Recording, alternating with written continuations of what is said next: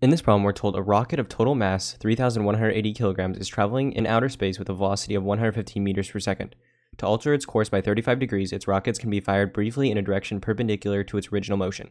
If the rocket's gases are expelled at a speed of 1,750 meters per second, how much mass must be expelled?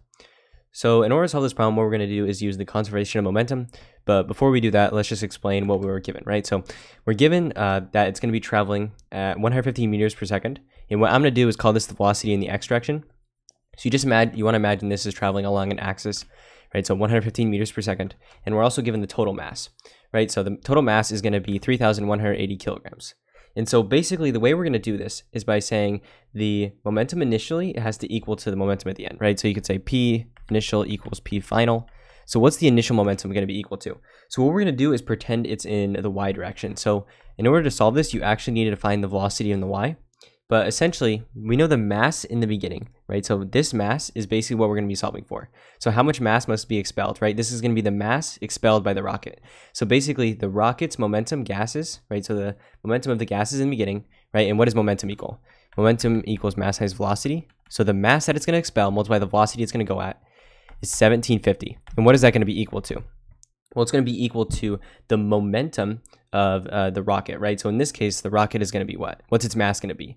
So this is the rocket at the end. So after it turns 37 degrees, right? And so it's going to be equal to its mass is 3180 minus its mass, right? Because this is its initial mass, right?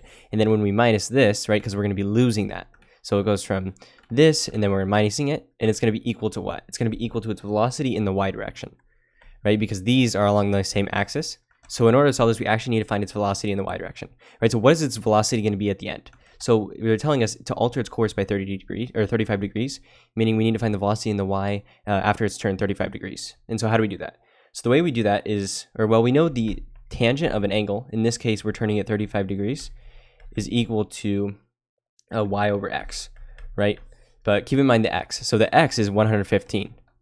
So if we want to solve for y, right, which is what we need the velocity in the y, we just have to multiply this both sides by 115, right? And that's going to give us the velocity in the y, right? Because usually you find the angle by doing the arctangent of v over y, but since we actually have the angle, we can solve for v sub y. So this is going to be v sub y, just 115 times the tangent of 35. And when you go ahead and do this, 115 times the tangent of 35, you'll get v sub y equals 80.5238, and so on. I'm just going to round to 80.5. You can use the full number if you want. And then it's going to be meters per second. So now we have v sub y, so we can actually plug it in. So it's just 1750 m is equal to 3180 minus m. And then we're multiplying it by v sub y, which is 80.5. So we just got to multiply this out and solve for m now, right? So just multiply this out. So 3180 times 80.5. All right, so 1750 m is equal to, when you multiply these out, you'll get 255990. And then this is just going to be minus 80.5 m, right? Multiply these out and then add it to the other side.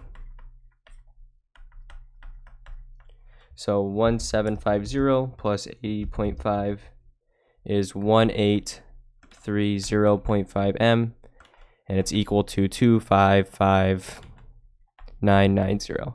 Divide by 1830.5, right? We're just doing algebra. So 255990 divide by 180 or 1830.5, and you're going to get m, right? The mass we're going to expel, right? Because keep in mind this was the mass we're expelling, because we do 3 minus the mass we expel equals this, right? The momentum of this. So it's going to be 139.847. So 139.847, and then this is kilograms, right? So you can round however you want. You just say 140 or whatever you want to do, but this is going to be your mass. And yeah, so this is your answer, and hopefully you found this useful.